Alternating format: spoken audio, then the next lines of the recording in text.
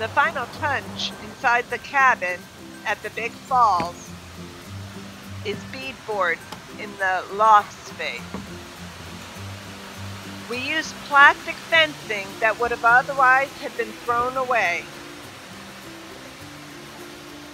We love the way it turned out, and it gives a little softness for the young guests that will be sleeping overnight up there.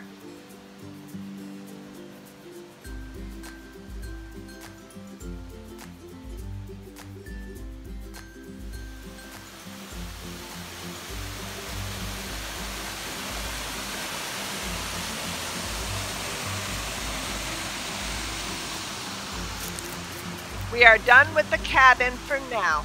With winter coming, we'll be doing more clearing. But I'm very happy with what we have. We'll be making a fire pit, some outdoor living space, and we're considering a little bit of electricity and maybe even some running water. But now, here is our result.